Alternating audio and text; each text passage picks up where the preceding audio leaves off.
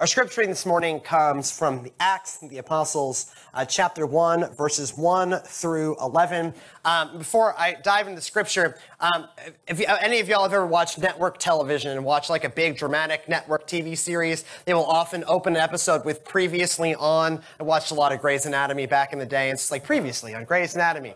This is essentially previously on the book of Luke, because Acts of the Apostles is the sequel to the book of Luke, and Acts chapter 1 is literally just the end of the book of Luke again. So you can imagine the book of Luke was like season 1 that ended with this cliffhanger of Jesus ascending into heaven. And they open up season 2 of the book of Luke called Acts of the Apostles with a recap of previously on the book of Luke. And so now I give you previously on the book of Luke.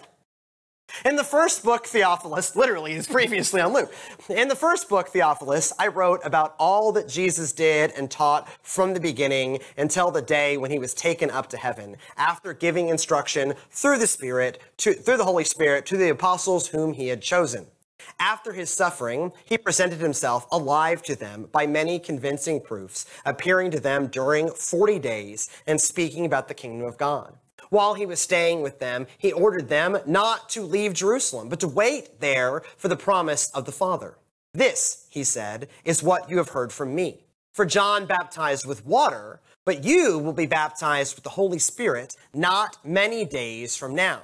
So when they had come together, they asked him, Lord, is this the time when you will restore the kingdom of Israel? He replied, it is not for you to know the times or periods that the Father has set by his own authority. But you will receive power when the Holy Spirit comes upon you, and you will be my witnesses in Jerusalem, in Judea and Samaria, and to the ends of the earth. When he had said this, as they were watching, he was lifted up, and a cloud took him out of their sight.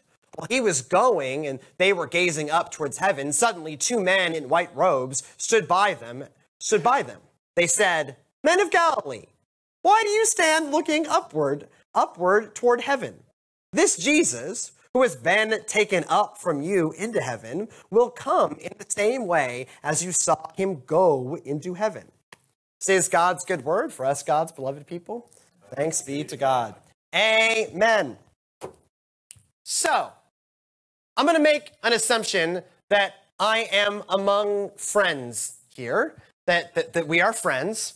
And so I'm going to admit a couple things about my life and about my ministry that are, in some ways, somewhat embarrassing. And I do not want you walking out of this service going, man, why did we get this guy as our pastor? Keep in mind, we've been together for 3 years now. So it seems to have gone okay. The simple fact about the beginning of my ministry is that I was picked last to receive a church. I went through the Methodist ordination process and the giving out of church to the Methodist Church does very much go like either a sorority rush or you're picking a softball team in gym class where there are a bunch of people and saying, I'll take this one, and then that person says, I'll take this one, and that person says, I'll take this one, until there are no spots left or there are no people left. And I was picked last. I got assigned a church last. I got assigned a church in the middle of nowhere that they thought was going to close. Because again, I got picked last. It's kind of embarrassing, but is true. And how it happened is at least informative. See, the years of 2012 and 2013 were fairly depressing for me. I got back from Kenya, missions in Kenya and Peru, with my body just profoundly busted. I had gotten real sick in Kenya. I had shattered my foot really in Peru. And so I was on crutches and in a cast for 5 months upon getting back from many months of missions. My doctor, before I left for Kenya, was like, how long do you want to live? I said, a while. She said, you're gonna have to make some changes. My body was deeply unhealthy. I had taken a break from the seminary side of things. I was in the public health school side of things, where I was one of 4 Christians in a sea of 1,000. And so the other kids at school did not like me very much. On top of that, Atlanta is made of hills, and so I'm like crutching on hills day after day and largely falling over a lot, and so that's all awful. The first year of public health school, they tell you there are all of these problems in the world and you're never going to fix them. We call year one tragedies and year two strategies. And so I was stuck in year one tragedies. And so anyways, also I had a job that I absolutely hated. I worked as the director of young adult ministries at a church that I will not name because it was a terrible job. They paid me $5,000 a year to solve all of their young adult problems because they just kind of looked at like, I need like a 26-year-old to fix our problems. You're 26, fix our problems. No. By the way, it's never going to work. You're never going to fix your young adult problems by throwing $5,000 and some pizza at a 26-year-old. Just not how that works. So I hated my job. School was not going well. My body was deeply screwed up. And so by about February of 2013, I stopped turning in papers, which is really not an avenue for academic success. You do not do well in graduate school if you literally stop turning in papers. All grad school is going to class and writing papers. I needed to make a change in my life. And I really did not like where my life was. And I really did not want to or feel led to continue in that same way. I needed to make a change. And what I felt led to do was finally go into pastoral ministry, which is the thing I felt called to begin with. It's why I was there in Atlanta in the first place, was to become a pastor. So I decided to fill out my application and turn in my application to no longer be someone's terribly paid intern to solve their problems, but to actually be a pastor, preaching every Sunday, doing the pastoral care work, doing the church organizing work, leading a congregation as I always felt led to. The application was due in December, and it said in the paperwork that you're supposed to find out by the end of February. So I worked hard and I got my application turned in. And then I went off on Christmas break and I was fine. And I came back from Christmas break and it was January and I was fine. And then it was February and I was good. I hadn't heard anything, but it's February. And then February ended and I said, well, February is a short month. And so maybe they just got a little busy. Then it was March. And then it was the end of March. I didn't hear anything. And then it was April, and now we're way far away from when I was supposed to hear something, and I still didn't hear anything. And then it was the end of April, and then it was May, and then I definitely had to do all the weird internship paperwork so I could stay at my current job, because in seminary you have to have a ministry placement, as it turns out. So I had to go to my boss and go to this megalomaniac worship leader that I worked with and can you sign my paperwork so I can be a 27-year-old intern? Okay.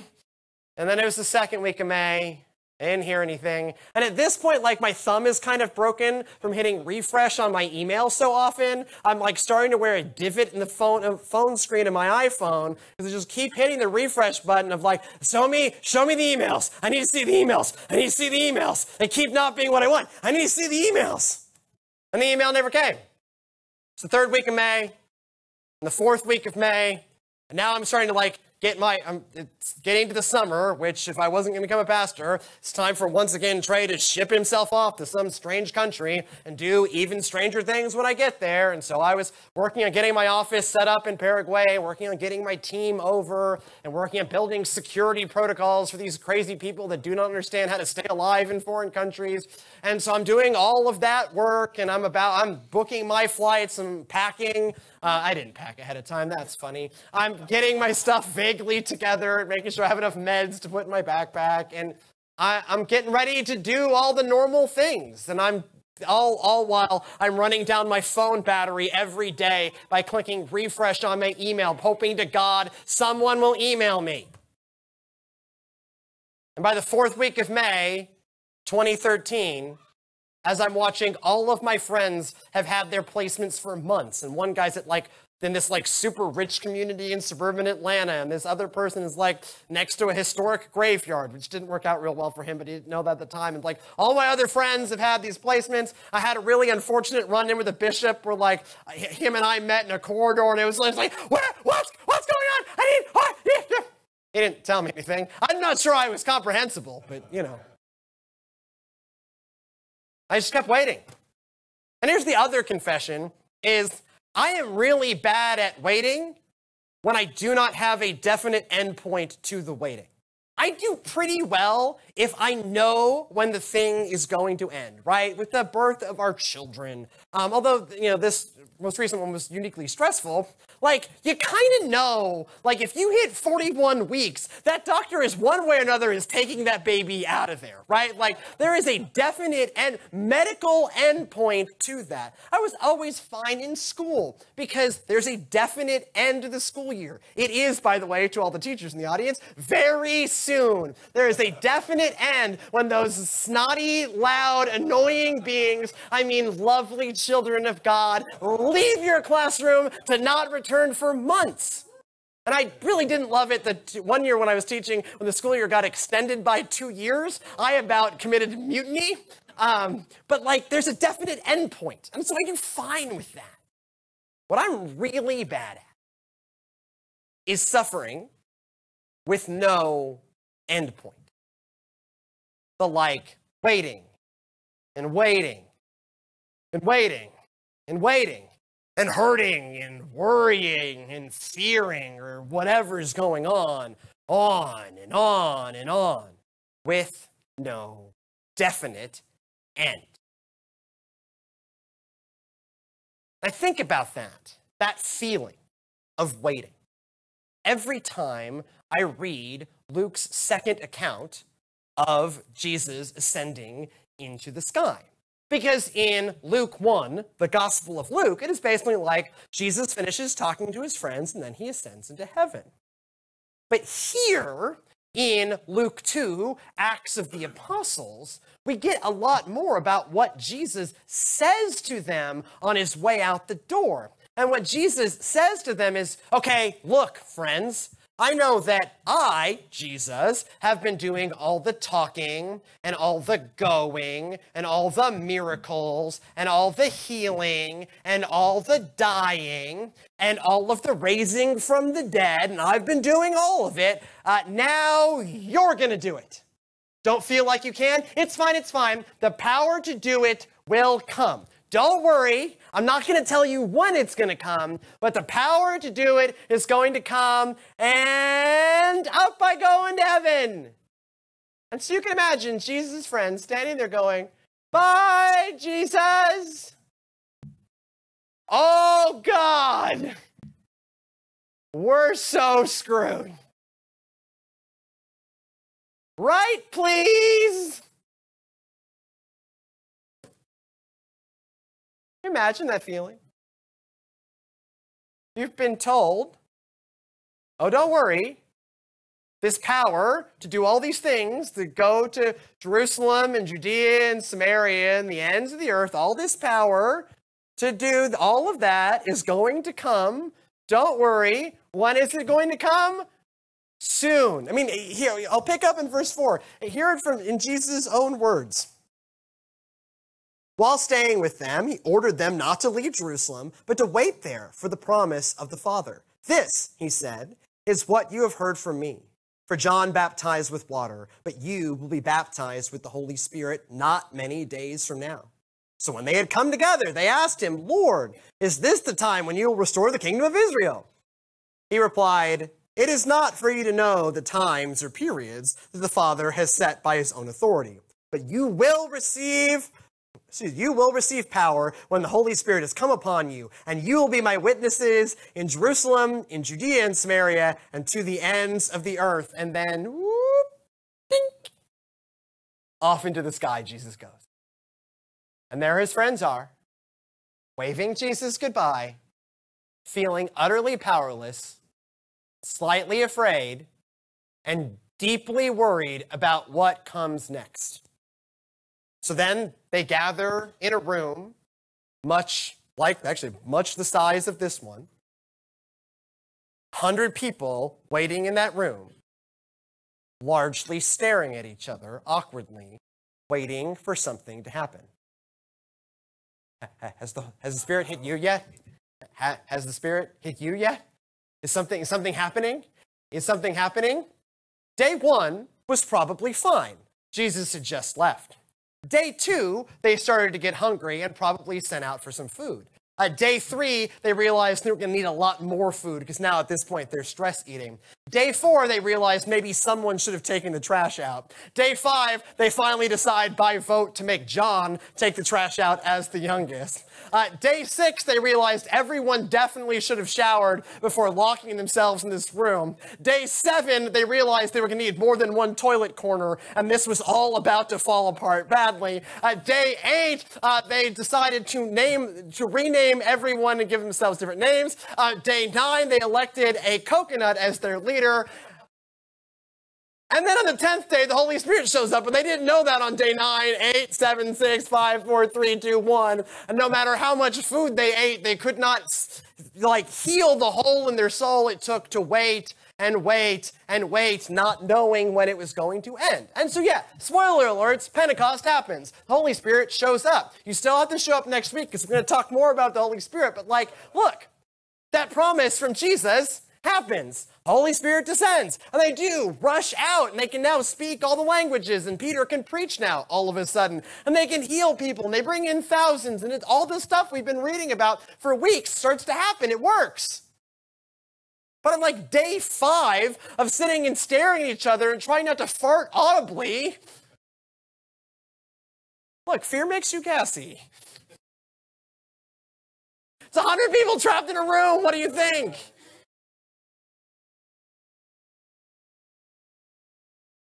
They're terrified.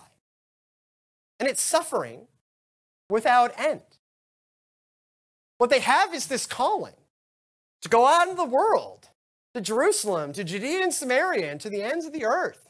And they've promised that this Spirit is going to show up and give them the ability to do it. That doesn't make waiting without ending any easier. They're just supposed to sit there and be patiently expectant. And the Holy Spirit does show up. And they do go out.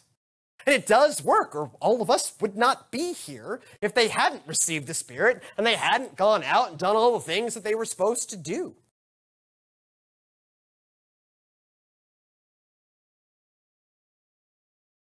And there's another promise that they're given. Not just the Holy Spirit, but when these angels show up and tell them to stop looking up with their noses in the air, you'll get rain.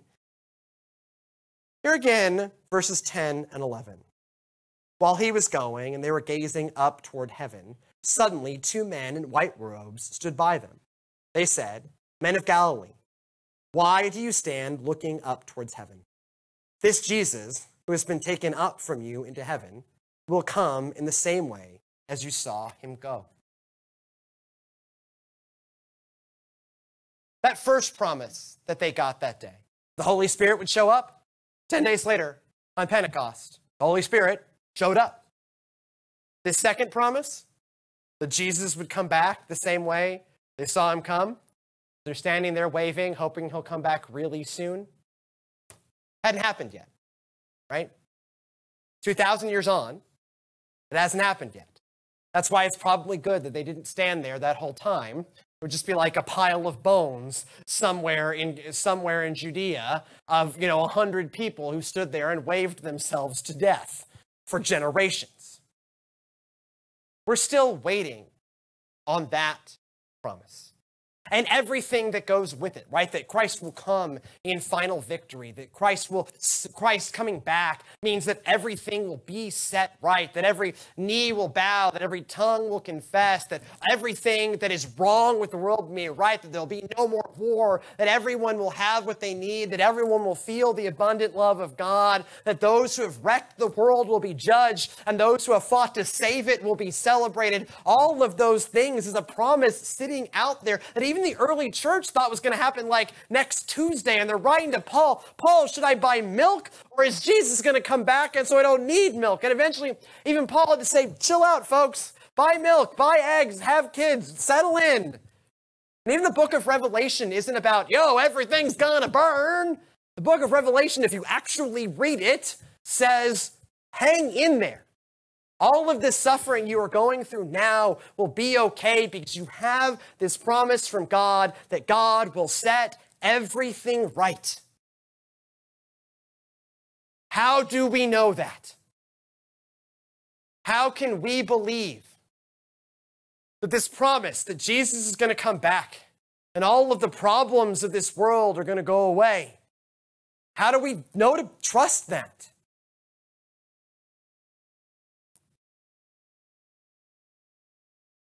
That's why we read this. This is not just a book. This is a catalog of all of the promises that God has kept.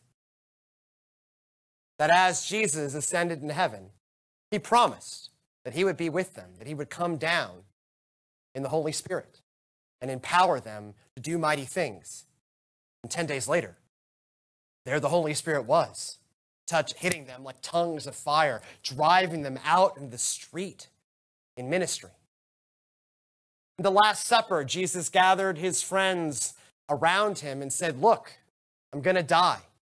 It's for you. And on the third day, I'm going to rise from the dead.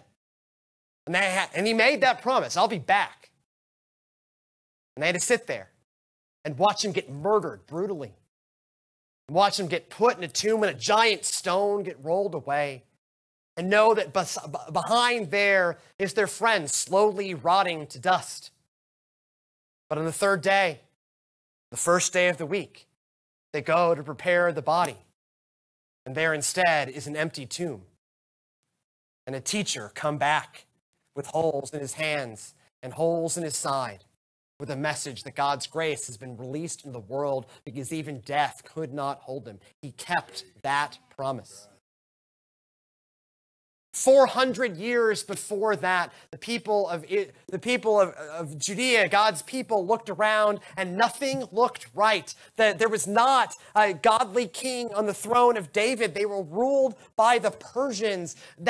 Everything was wrong. But the prophets kept telling them, hold on. Someday there will be a godly king seated on the throne of David. Someday God will show up and make right. That of his kingdom there will be no end. That someone from the house of David will ascend the throne of his ancestor David. And God will rule over God's people forever. And they waited for 400 years. And then one night, in the city of Judea called Bethlehem, a child was born. It was Jesus Christ, God with us, our Emmanuel, descended from the house of David, destined to sit at the throne of David forever. And of his kingdom, there will be no end. It was a promise kept. And you can keep going back, right? When the people were in exile in Babylon, they were promised that they would come home and they would rebuild their temple. And yeah, did it take 70 years? Yes, it did. But in the book of Nehemiah, we read clearly that the temple and the wall got rebuilt and they gathered the whole nation together and rededicated themselves to God. And you go back to our earliest history when a covenant was made with Abraham saying, I will be your God and you will be my people. And even the thousands and millions of times where we have not been God's people, God has always been our God. God has always kept God's promises. That's what's in this book. It's not that I think reading ancient literature is healthy for you or for me or for anybody. And it's not like I love it. I don't just love reading lists of random names. No, this is a book of God's promises kept so that we can look forward that God will keep the one promise that still remains out there. So that we can keep the hope and wait, patiently expectant. Patiently expectant. And that we can continue on the mission that we have. See the disciples there in that room staring at each other and trying not to smell at each other and getting mad because that guy's looking at me funny, had a mission from God. Carry the good news to Jerusalem and Judea and Samaria to the ends of the earth. And they had a promise that the Spirit would come. We have that same mission. Go and make disciples of all nations, baptizing in the name of the Father and the Son and the Holy Spirit. Go to Jerusalem and Samaria and Judea and to the ends of the earth. And we have a promise that Christ will come back and everything will be set right. If only we would be patient and hopeful and keep following our mission and have faith that God would keep that promise as God has kept all of the other promises. The very end of May in 2013, it was days away from getting on a plane to go to Paraguay for 4 months. I get an email. I'm at the intersection of North Druid Hills and Claremont Drive in Atlanta. It is illegal in the state of Georgia to look at your phone while you're driving. I was looking at my phone while I was driving. I can picture this moment clearly. I was once again wearing out the refresh function on my email. At this point, I was not checking my email out of hope. I was checking my email out of weird psychological compulsion. Just keep clicking this button. I had become addicted to clicking the button. I didn't think anything was going to happen. I would love to say, and I waited patiently for God because I'm such a great man of faith. Nope. I'd given up hope. That's how you know I've given up hope. I use my Mike Tyson voice whenever I'm giving up hope. I'm Mike Tyson. But then there was this email from the Reverend Herzen Adoni, the district superintendent of the Northwest District, saying, Trey, we have a church for you. It's called Smith Chapel United Methodist Church. It's in a place called Tunnel Hill, Georgia.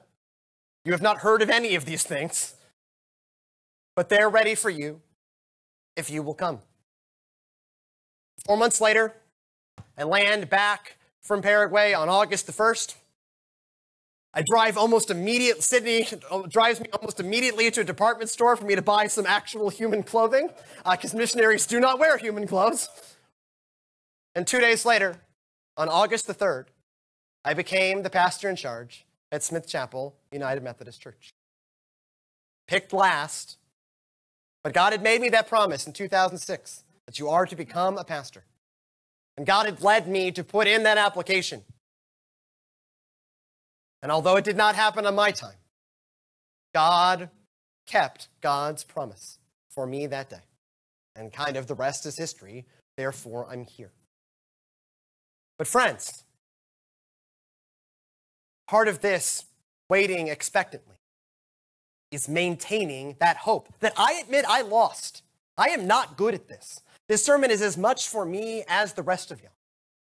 To maintain that hope and to continue to get out there, even as it seems that Jesus is never coming back. Jesus is coming back. This world will be set right. But we've got to maintain that hope and keep doing the things that will be a part of God setting that all of these things right.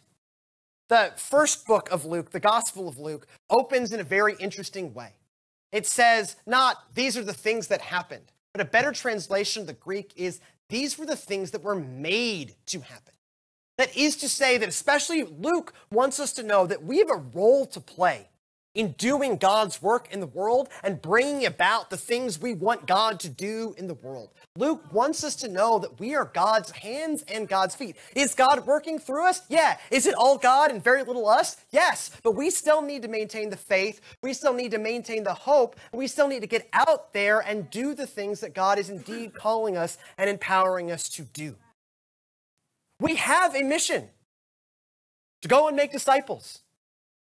We have the power of the Holy Spirit with us that cannot be defeated. And we have a promise that Jesus will come back and all will be set right. May we keep our hope, seeing that God has kept every other promise. And get out there. Do the things that transforms this world by the power of the Holy Spirit. Let us pray. Gracious loving God, we give you thanks. We give you thanks for all of the promises that you have kept up to now, for always being our God, even when we have not always been your people, for saving us, for empowering us, for being right here with us. And so, God, may we indeed have faith. And God, may we indeed have hope. That even as we look at a world that is not quite right, we can be a part of you making it right and have that hope and that assurance and that faith that you will indeed come in final victory and we will indeed feast at that heavenly banquet. In Jesus' most holy name we pray. Amen. God has a mission for us. God has made us a promise. God keeps God's promises. Let us all get out there. In the name of the Father, the Son, and the Holy Spirit. Amen. Go in peace. Amen.